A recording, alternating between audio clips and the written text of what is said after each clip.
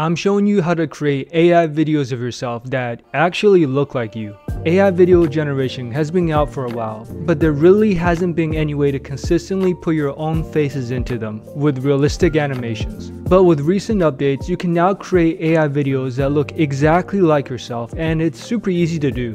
In this tutorial, we'll learn how to use the Flux image generator to train a custom AI model specifically for your own face and generate AI photos of yourself. Then we'll animate those photos with the Clean AI video generator, which in my opinion generates the best AI videos right now.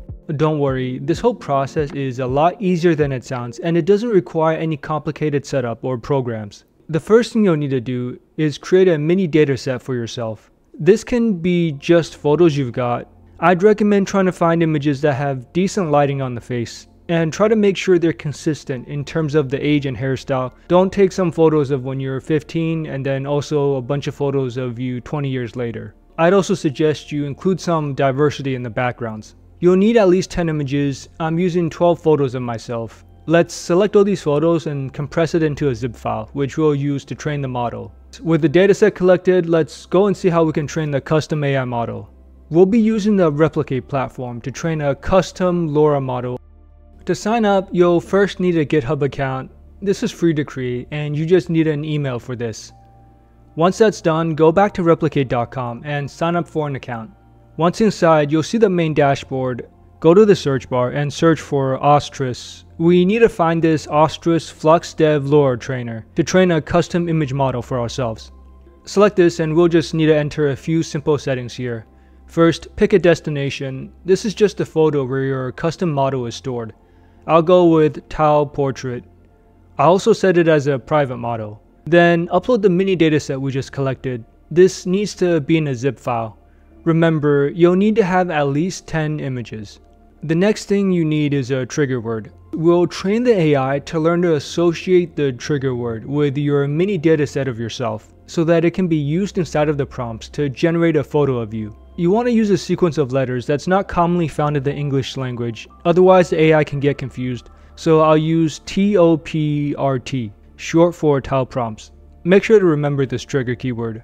Then inside the auto caption prefix, we can enter a short description we want to be attached to all of our photos. I'll use photo of an Asian man, which roughly describes myself. This is just to make sure that the AI at least has a decent label for our dataset images.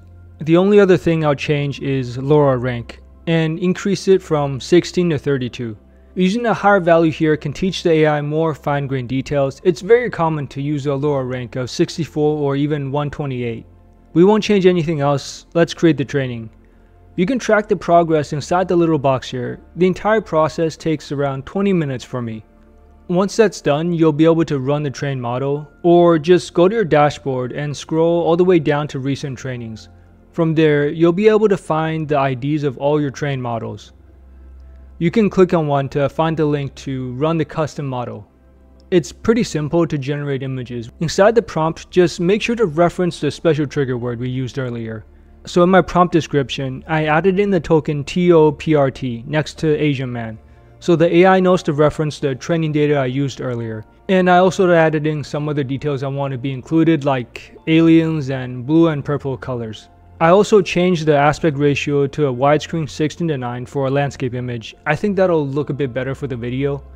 Next, you can change the number of images the model generates. Let's bump this up to 3. The LoRa scale controls how strongly the custom model is applied. I found it works fine if you leave it at 1. Then the number of inference steps controls the detail and quality of the generated images. The default for the Flux Dev model is 28 steps, but I want to make sure the details are as clean as possible, so let's increase this a bit. I'll also change the output format to PNG and leave the other settings the same. Now we can go ahead and generate images using the model. The image generation happens pretty fast. It only takes a minute maybe. And we got some pretty good results. Some of these look super similar to me. Here's an important tip. The images that you're able to generate using your custom model are heavily influenced by your dataset. If you want a specific camera angle for where your face is looking, or a specific hairstyle, make sure to include photos of that inside the training dataset at the start. Now, using Replicate isn't free. Training the model costs around $2 to $3 depending on the settings you use. And then generating the images also costs a few cents per image.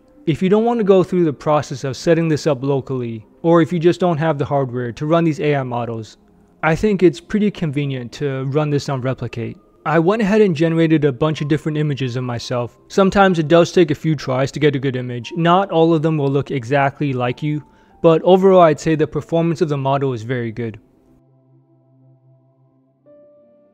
You could directly use these images to generate a video, but I'm gonna take an optional extra step and upscale the resolution of these images, which is gonna give us a little bit of extra detail and sharpness in the AI video. You can skip this step though, it's not essential. To do the upscaling, I'll use Magnific. First, I'll upload the photo of myself. Then I'll change the optimize setting to Portraits Soft, since these have my faces in them.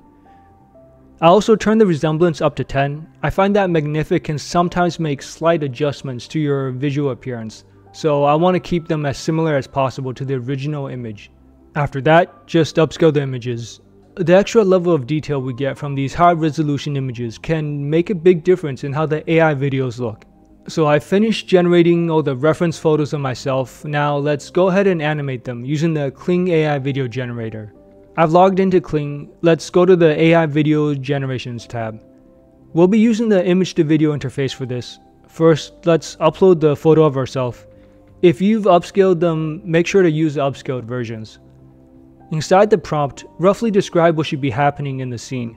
I'll keep it simple with just a man and an alien are talking.